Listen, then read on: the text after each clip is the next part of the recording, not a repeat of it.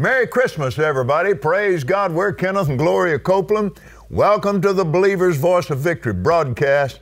Let's have a word of prayer. Father, we thank you today. Thank you, Lord. We are so grateful to you. Oh, Lord God. We're so grateful that you sent Jesus and he was born into this earth. Hallelujah. Oh, glory to God. We're so, we're just so. Hallelujah. We open our hearts and our minds to hear from heaven today. Words that move heaven on the earth. And all of us in the radio and television audience and all of us here in the studio, we are so blessed. Thank you, Lord. To be born of you, sir. And we thank you for sending Jesus to take care of all of it for us. And it's in Jesus' name we pray. And everybody said, Amen. Amen. Welcome everybody to the broadcast today. Praise the Lord. And of course, we're going to be talking about Christmas all week, which comes up this following Wednesday. And there's something about... Did you go shop yet?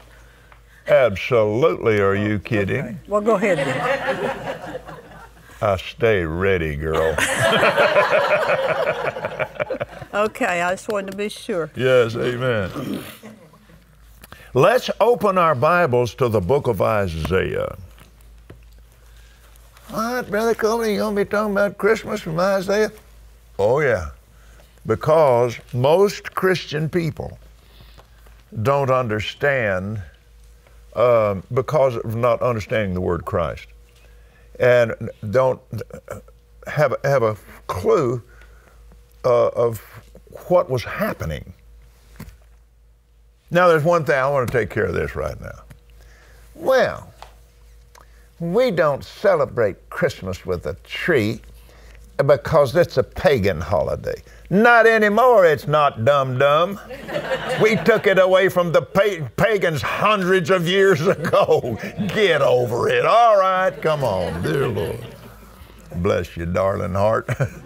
What was it Brother Hagin used to say? Bless you, darling heart and stupid head. Forgive me, dummy. Forgive me. Now, I can tell I'm going to have to talk to you to behave. Okay.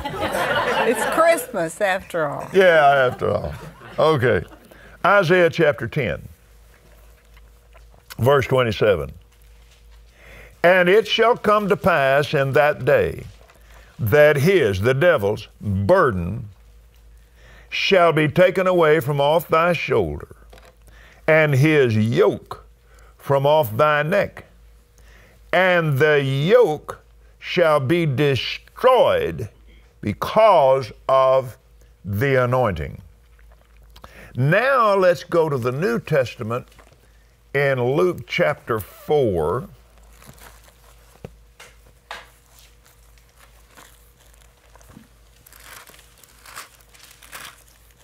And the 18th verse, Jesus is preaching in his hometown in Nazareth. And he said, the Spirit of the Lord is upon me. Now get this. Because he has anointed me. He has anointed me. Amen. This is key to Christmas. This is key to being a Christian, a Christian. All right. He has anointed me to preach. Now, most people don't even know Jesus was a preacher.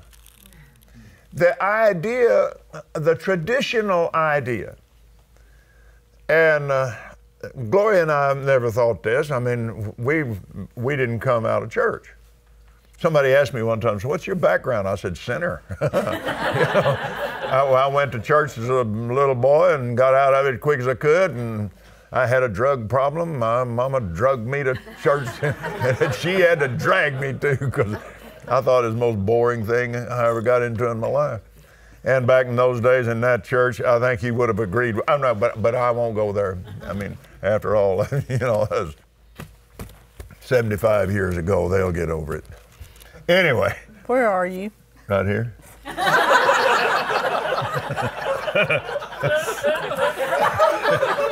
Well, don't go away. I'll be right back.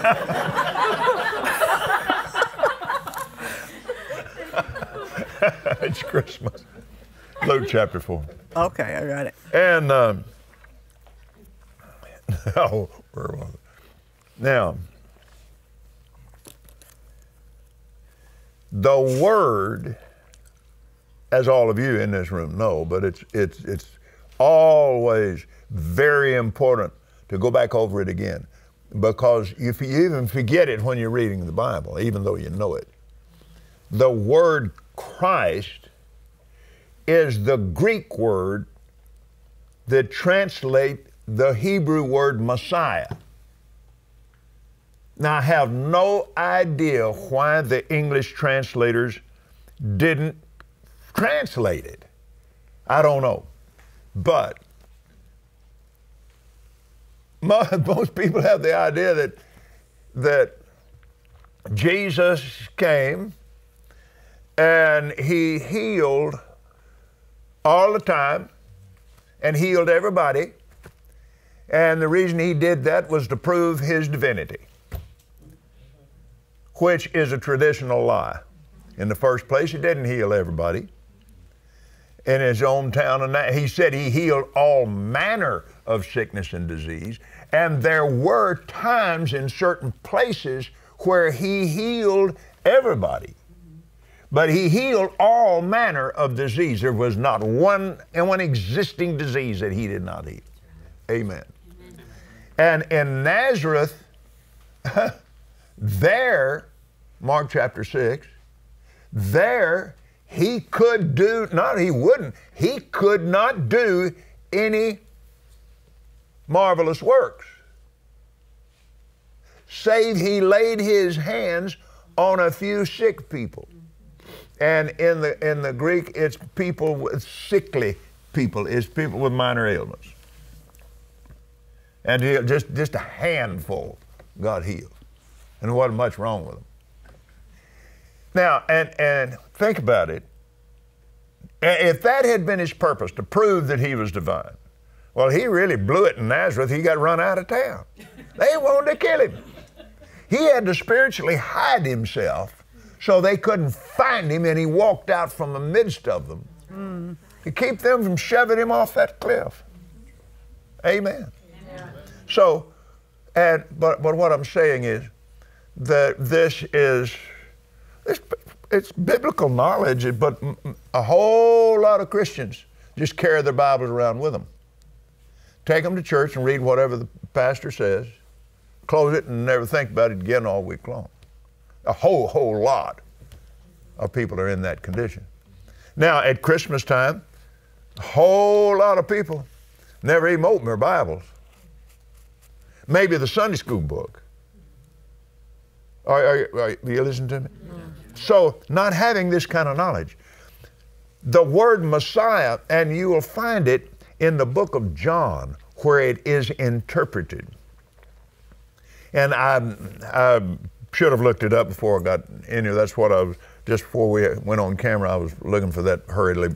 But anyway, it actually says and uses the word translated Messiah in the book of John. It's the only reference to him as in that manner. So he's Jesus, the anointed one, because that's what Messiah means. The anointed. Anointed of God. Amen. So now, the Spirit of the Lord is upon me, because he hath anointed me to preach the gospel to the poor. He has sent me to heal the brokenhearted, to preach deliverance to the captives. He had to preach under that anointing. Now, without the anointing, Jesus is just as helpless as any other man when it came to doing signs and wonders. And in fact, just flip right over there to the 14th chapter of John. Or if you want to, I'll just read it to you, because I'm just going to look at one scripture. Verse 10, believest thou not that I'm in the Father, and the Father in me? The words that I speak unto you, I speak not of myself, but the Father that dwelleth in me, he does the works. Amen. Jesus never claimed to heal anybody. It's the Father, the Spirit. And then you come, in the 12th verse, he that believeth on me, the works that I do shall he do also, and greater works than these, because I go to my Father.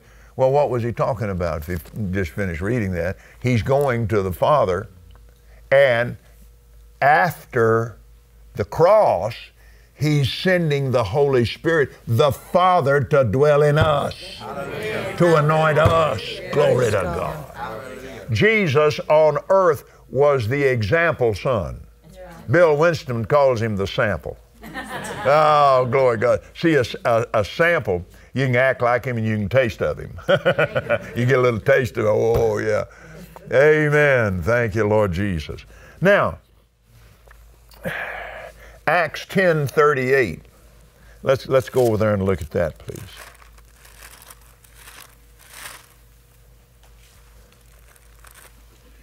Peter, this is 10 years after the day of Pentecost, and Jesus, Peter is referring to what Jesus preached. He preached recovery of sight to the blind. He preached the deliverance of captives. He preached the deliverance to heal the brokenhearted, and then set at liberty those that are bruised, and preach the acceptable year of the Lord, which is the great Jubilee, and that's supernatural debt cancellation. The anointing. Huh? Yes.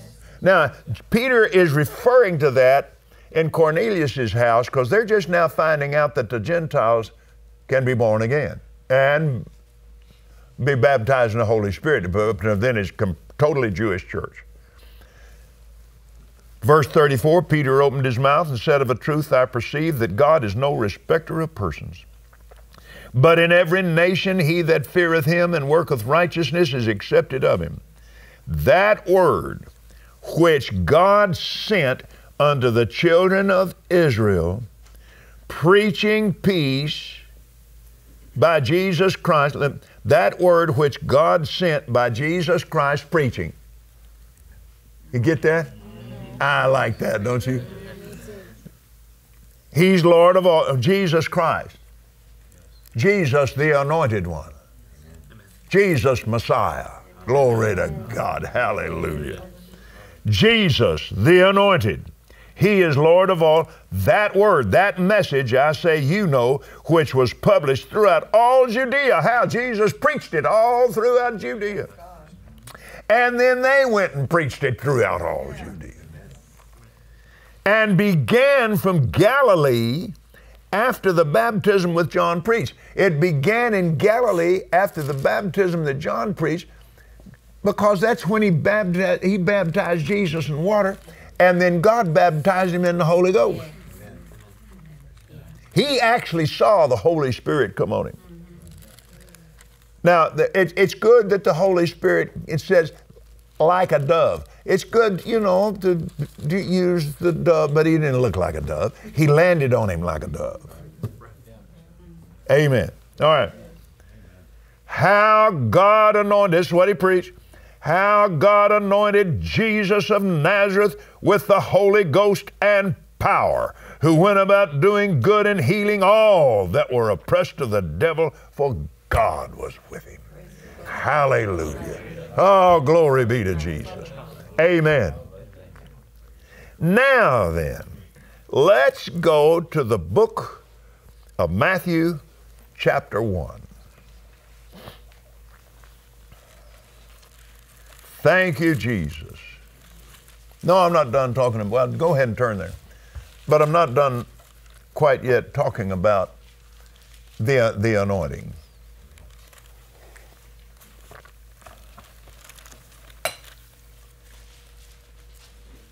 When you and I were born again, according to the 2nd chapter of 1 John. We received anointing from him. And in 1 John, they chose to use the word unction, but it's the same word. In fact, that's what it is in Spanish. So it's anointing. It is the anointing to live. Glory to God. You got born again? He's in there. Glory to God. Hallelujah. The fruit of the Spirit is in there. Thank you, Jesus. I mean, he's in there forever. But boys and girls, let me tell you something. When you got baptized with the Holy Spirit, when Jesus baptized you, that's when the Spirit of God came on you for service. That's what he said. The Spirit of the Lord is upon me. Now, Jesus had the Spirit of God in him when he was born of Mary. Amen. He's just as much the Son of God when he's 29 as he was when he was 30. But see, he's born in a day when, according to Levitical law and teaching, the Levite did not go into service of the temple till he was 30. And then he retired from service of the temple when he was 50. Now, he didn't quit working. He didn't quite retire and just, just sleep around a while. No, he had to go to work in the fields and supply and help supply the temple. He didn't lose status. But that was, listen, work in that temple was extremely hard. It was night and day all the time. And God just didn't lay that on anybody. It was really too much for somebody over that length of time. Anyway, well, Jesus stepped into that service when he was 30. And I was 30 when I walked into the will of God.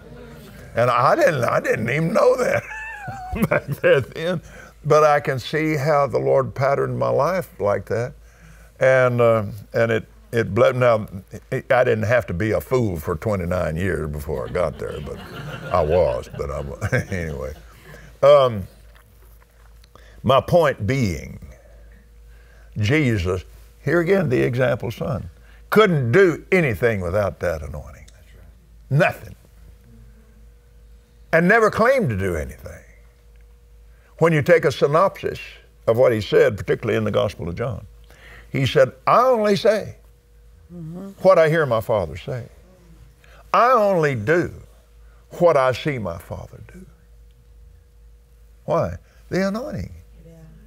And he is still a man. He got born again. This is another thing that almost 100% of Christians do not know. Because they get mad when you say that he went to hell. If he didn't go to hell, we're doomed. Amen. He's the first man ever went to hell and got out. And the last one that ever went to hell and got out. And kept us from going. Hallelujah. But he suffered in hell what no man has ever suffered and never will. Anyway, that when he was born again, he's the first born from the dead. Ow! He was manifested in the flesh in Bethlehem, made alive in the spirit in the pit of hell. And one man defeated, the devil defeated all of hell, praise God. I mean, he finished them off right there. One born again, Holy Ghost baptized human being.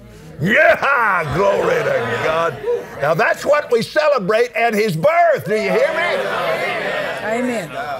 That's why we shout that he was born.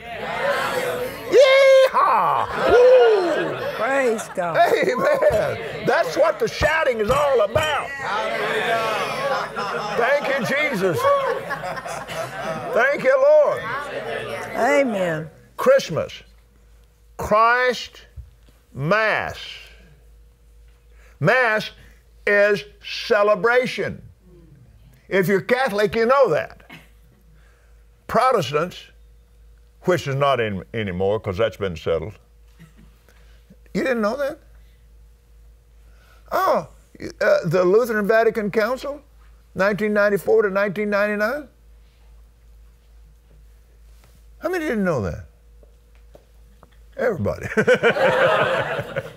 Yeah, and they settled it in 1999 in Luther's favor. All the indulgences are gone. It looks like we wrote that thing.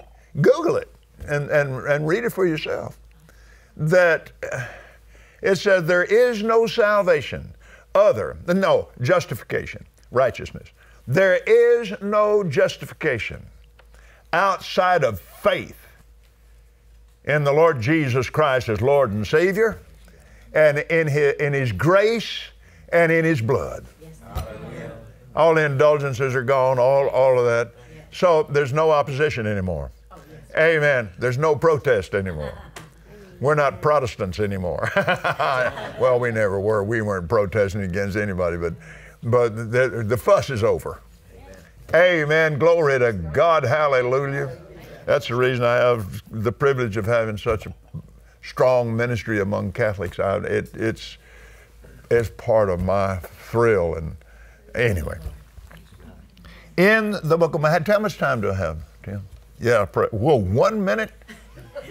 What's the matter with you? Tim's hungry. Tim's hungry. Oh, good. Anyway, we can begin here in the 18th verse. The birth of Jesus the Anointed was on this wise. When as his mother Mary was espoused to Joseph, before they came together, she was found with child of the Holy Ghost. Then Joseph, her husband, being a just man and not willing to make a public example, was minded to put her away privately. Now, a just man, a righteous man, will not make a public example of his wife. And they're born-again Christian men that put their wife down all the time and go out to eat with somebody. And put her down all the time. Just play it around, put her down. That is not right. Praise God. Amen. And we're out of time. We hope you enjoyed today's teaching from Kenneth Copeland Ministries. And remember, Jesus is Lord.